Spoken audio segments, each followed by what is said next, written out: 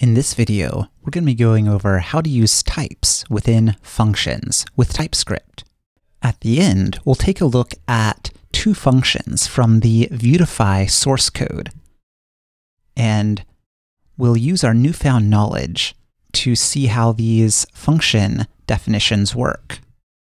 So for today's video, we're going to be roughly following the order of this page in the TypeScript Handbook, with a couple of changes.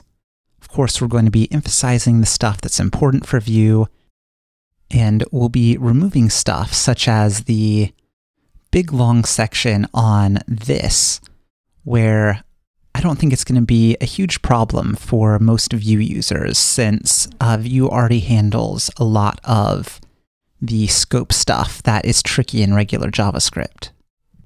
You may also notice, if you're following along using the handbook, that we skipped over interfaces.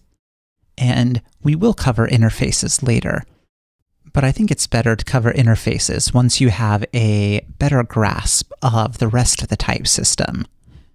Alright, now let's get started on functions. So first, you can do a named function like this, or an anonymous function like this. And they act pretty much the same. Let's take this example function and start adding types. So we'll define it here, and here you'll see that the types are any for everything. And we can add more explicit types here, for example, for the first argument.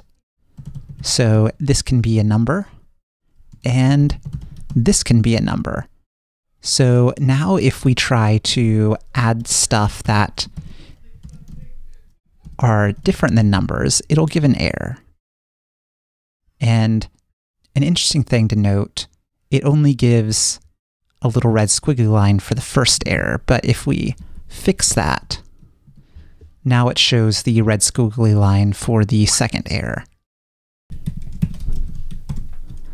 But if we do that, then everything is fine.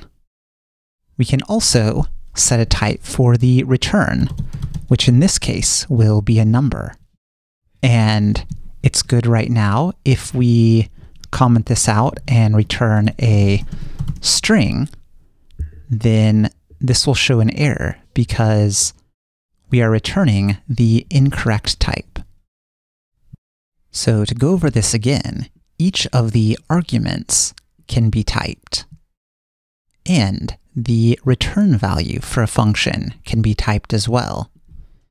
And you don't have to have all of those, so you could type one of the arguments or none of the arguments and still type the return value.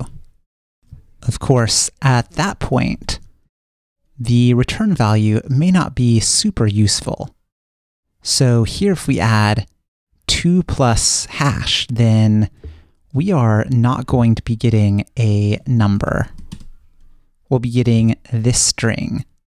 And it's even going to allow us to use methods that there is no way that's returning a number. So technically you can do this, and there may be times where it's useful without typing these, but it's better to type all of them if you can.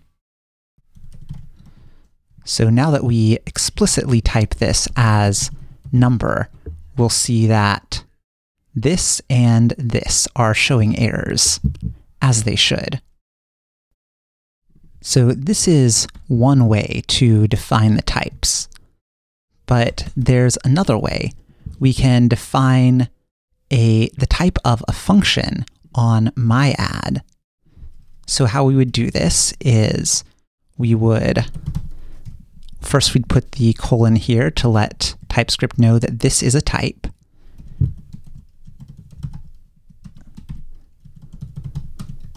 And then we have our argument types and our return type. And in that case, we no longer need to define these because they're going to be inferred correctly from this. So hover this over here. Now TypeScript knows that that's a number. And if we try to do shenanigans like this, or this, then it will correctly show the error. And there's something even cooler you can do with this. We're going to use a custom type called numeric function. And I'll get into the syntax and details of this in a later video. But for now, we just want to see that we can define our type there and use it right there. And now these are still correctly typed. And so this will still show errors correctly. And we can use this for other functions as well, such as mySubtract. There are a couple more things we can do with functions and types, and the examples in the documentation are really good for these specific ones. So we have our optional parameters, and you create those just by adding a question mark after that parameter. So in this case, it will now not throw an error if we don't give anything for an optional parameter. Then default parameters are where it will, by default, have a specific value if you don't give a value for it in the function call. So assuming that you're familiar with JavaScript, the default parameter works pretty much the same way. And the optional parameter also works the same way as JavaScript, with the exception that if you don't define it as optional, TypeScript will throw an error if you don't include it. So that's a new error checking ability in TypeScript, and adding it as optional makes it more like how it works in JavaScript. Finally, for REST parameters, we need to be able to define the type of those, and we do that using an array. So here is our REST parameter, and it's going to be of type an array of strings. And that's the basics of using types and functions in TypeScript. Let's go ahead and take a look at our Vuetify code. So we'll look at this function first. So we'll notice it takes one argument, which is optional, and its type is either a string or false. So this, which we've been using before, still works in these type definitions. And then it will return a type Boolean. So it takes in a string or false and returns a Boolean. And then let's take a look at our second function definition of set background color. So it will take in an optional argument, color, and once again, it'll be string or false. And then it also takes in a data, which is of type VNodeData, which is a custom type that is defined by Vue itself. And the default is just an empty hash. And then it will return a VNodeData. Using these type definitions, you already know a lot about how these methods work, even before you go and read them.